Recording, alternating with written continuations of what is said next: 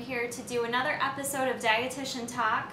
As you guys know, I am a registered dietitian with my master's degree in nutrition science, and I am here to help give you guys some good education on topics that maybe you have some misinformation about. So one of the questions that I've been asked quite a bit actually is to speak a little bit about what a refeed day is or a refeed meal, and also some people have asked me the difference, what's the difference between a refeed versus just having a cheat meal or free meal. These are terms that are commonly used in the bodybuilding world. These are not things that I necessarily learned going through my schooling at Syracuse University, but these are things that I can speak to the science behind them and what I know in my experience with. So let me first talk a little bit about the difference between a refeed and cheat meal versus free meal, or whatever terminology you guys use or call it. A cheat meal is basically just what it sounds like. A cheat meal or a free meal is, for the most part, one single meal where you are sitting down and you are eating whatever you want, whether that's healthy or unhealthy. It's basically whatever you're in the mood for, and typically you're not counting any macros for it. You're not having to meet any numbers. You're not worried about protein, fat, carbs. All that's thrown out the window, and you're just having a meal to enjoy. And that's going to look different for everyone, and even for me that could look different depending on what I'm in the mood for. So really it's more typically used as a psychological benefit to someone who is dieting and in a caloric deficit. So it really depends on the person, like I said, and what you're going to eat is up to you. And that's really it. It's not necessarily going to help change your metabolism or increase your metabolism, but it really does help that psychological factor, which can be huge for those dieting and in a caloric deficit. Calorie reduction, maybe for a competition or just for weight loss or whatever your goals are. And adding in something like a cheat meal or free meal can really help mentally keep you going. If you're cutting calories for a long amount of time, doing something like that can just kind of like boost you back up and get you re-motivated. So not necessarily going to see a change in metabolism due to a cheat meal or a free meal. And again, that can be very variable. I have posted my free meal, which has consisted of filet mignon, sweet potato, bread, salad, and the point was I just wanted to eat whatever I wanted to eat and not have to count it. Or I've had other times where I've gone out and had a cheat meal or an entire cheat day and just eaten whatever I wanted, and I usually, sometimes I can make really bad choices too, depending on what I'm in the mood for. Maybe I want a cheeseburger and fries and an ice cream. So that's basically a cheat meal or a free meal. They can be very beneficial, and actually that's what I'm currently doing right now. I do a free meal every weekend, and that might change. It really just depends on what your goals are for the time. So a refeed meal, or a refeed day actually, is quite a bit different, with the purpose being it has more of the physiological benefits versus the cheat meal. Like I said, that's more psychological. So a refeed, the purpose of that is to help boost your metabolism for those in a caloric deficit. Again, I'm not really speaking to the general population with this information. This is more for people that are dieting down, you're in a caloric deficit, it's not like you're at a place where you're maintaining. This is really for people who are dieting down, restricting your diet, and you're under calories for the most part. So the purpose behind the refeed is to, like I said, increase your metabolism, and that's done through several processes with your hormones. When you're dieting, it impacts a lot of your hormone levels, some good, some bad. So the big one we hear about is leptin. So I'm going to speak a little bit more about that. So with a refeed, let me start first with some of the ways you may know you need to have a refeed. Again, for those of you that are on, you're dieting right now, caloric deficit, you're starting to feel completely fatigued all the time. Obviously, it's normal to feel tired when you're dieting, but if you're feeling fatigued all the time, you know, you're starting to lose your motivation to even focus on your weight loss goals, your exercise goals. Maybe you're just, even achy joints, things like that can start to play into you're just overall your body's burnt out, and that might be a good sign that you need a refeed. In terms of how often you need to have it, that is going to vary person by person, how often I may need to refeed versus someone who's very lean like my husband, aka Shredded Jesus, for instance, could be very different. Typically, the leaner you are, the more often you may need to have a refeed. So the leanness is going to make a difference. How much of a caloric deficit you're in also makes a difference. What else here? Your amount of exercise, particularly aerobic exercise. So if you're someone who's on a high cardio plan right now, very undercaloried and getting very lean, close to competition, a refeed could benefit you incredibly. So let's talk about why. Like I said, leptin is one of the biggest hormones that you'll hear about being beneficial if you're having a refeed. Leptin is kind of known as the starvation hormone. It's a protein that is in your fat. It's in your fat cells, and what it does is, depending on where you're at with your diet, if you're dieting down, what happens is your leptin levels can get quite low. And what leptin does is it sends a message to your brain basically to say you have enough energy stored or you don't. So when you're in a calorie deficit, naturally your leptin levels can start lowering. And this can happen anywhere within a matter of a week with lowering your diet, lowering your calories. So your leptin levels are going to start to come down a little bit.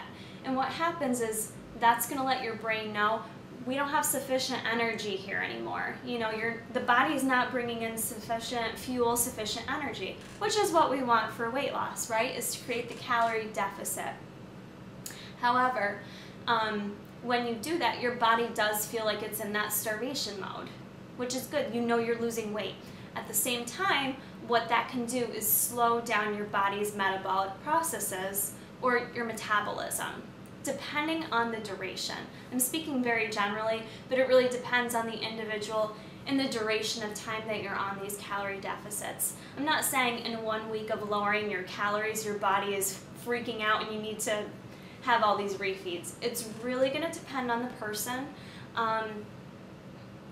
And so that's one of the main things that's going to happen. Your body is in a calorie deficit.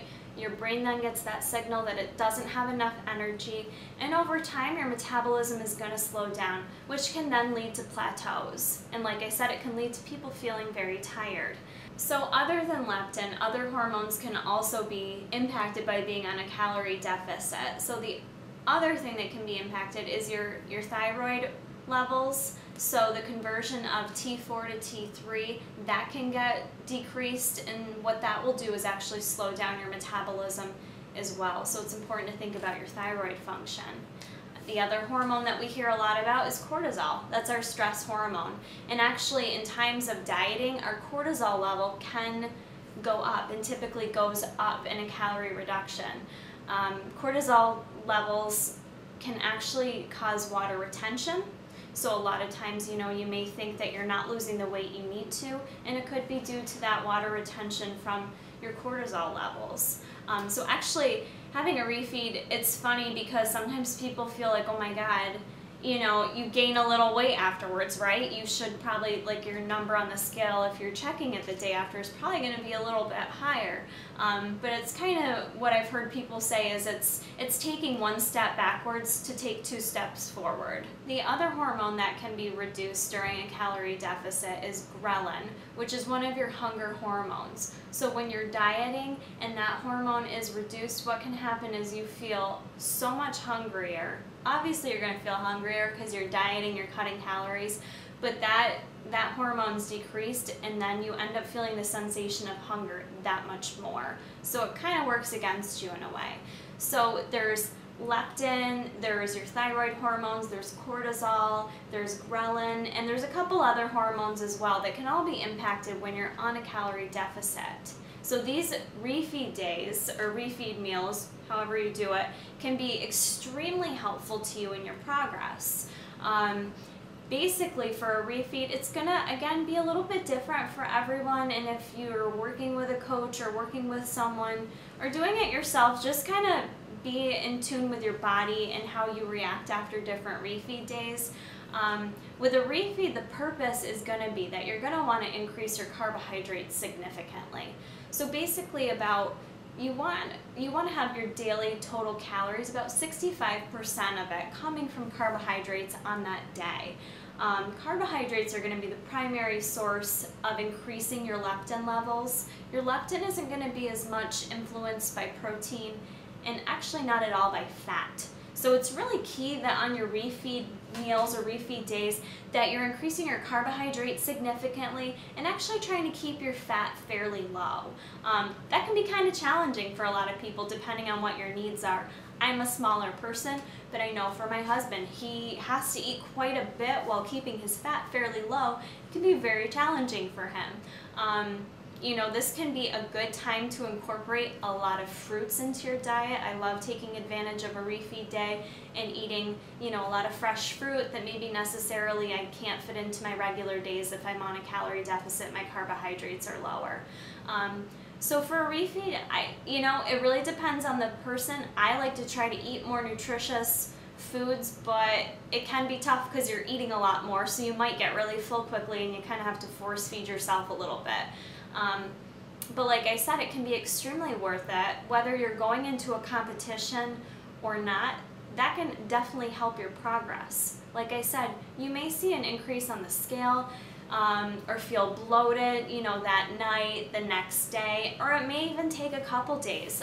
For me, sometimes, depending on what I've ate on my refeed day, you know, it can take a few days before I really see the impact, and then all of a sudden, whoa, I've been in a plateau for a while, which did happen to me when I was prepping for the photo shoot. I was kind of stuck at this weight for a period of time, not doing any refeeds, and then I had a refeed and it was like, you know, my body thanked me, and during that week my weight came down to an all-time low that I hadn't hit in a while. So you kind of have to get over the vanity part for a couple days because you are going to feel a little bloated, you may retain a little water, but it should kind of, like I said, take you forward in your progress. And think about the health benefits in terms of the hormones going on within your body. It's not a bad thing to take a day to eat more. You know, I know some people can be very by the book, very strict. You know, they want to get on stage, they want to win first place, and, you know, they want to just, you know, eat their tilapia and asparagus and that's it. And that'll work for a period of time. Hell, it worked for me for, you know, my last year of competing. It worked great.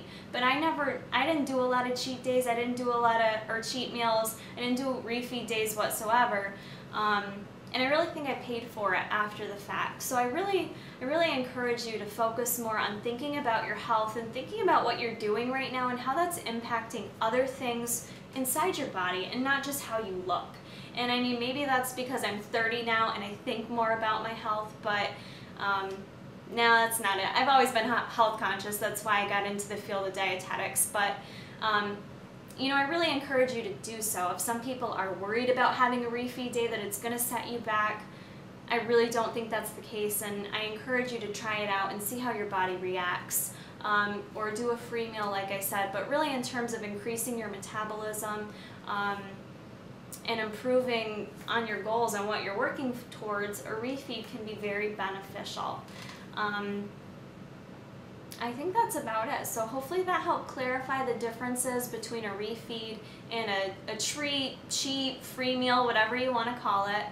Again, this is very important for people who are in a calorie restriction.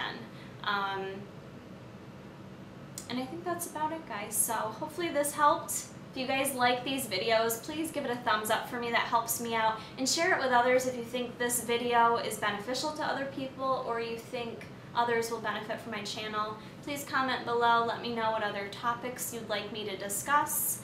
And that's it. I'll see you soon.